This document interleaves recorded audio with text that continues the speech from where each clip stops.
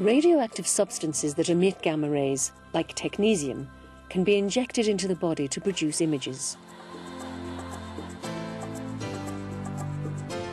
This machine has a gamma camera. It detects the gamma rays emitted by the technetium. 15-year-old Daniel was born with a hole in the heart.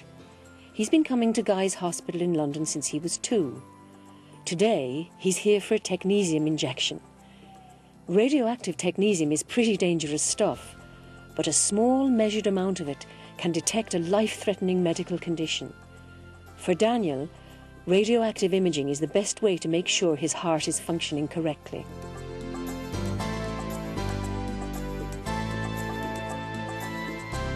But first, Daniel's technetium injection has to be made up in the hot lab.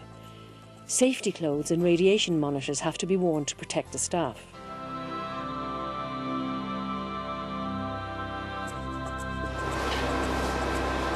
This is where the radioactive technetium is produced, and this is what we're going to use to make up Daniel's kit for this afternoon.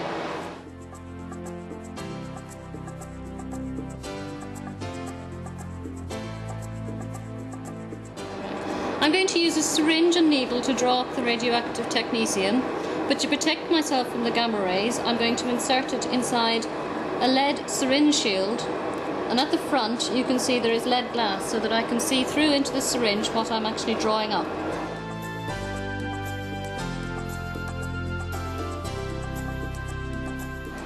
The radioactive kit is now ready to be taken out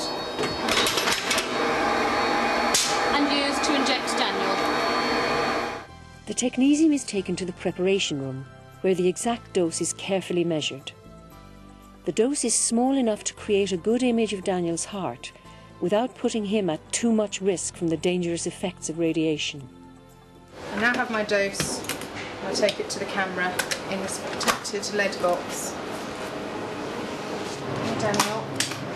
We're just going to get you ready for the scan now, Daniel. If you turn your head round that way, I'm going to move the camera down. It's going to be very close to your chest, alright? But it won't move once it's in the right position. Okay? In a minute, Penny's going to give you the injection, and you've got to keep still for about 5 minutes. Okay? The camera's going to be detecting the gamma rays so that we can take pictures of your heart.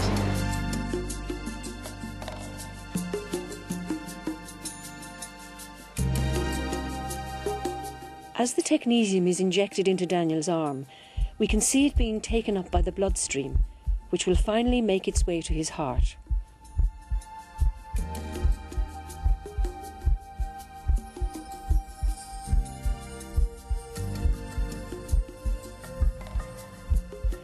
Radioactive imaging has many advantages over X-rays.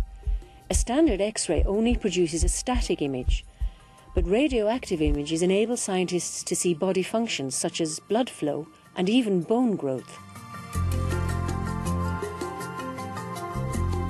Here we can see gamma images of 2 kidneys. They have revealed that one kidney is actually larger than the other. There are other types of radioactive substances used in imaging, like radiofluorine.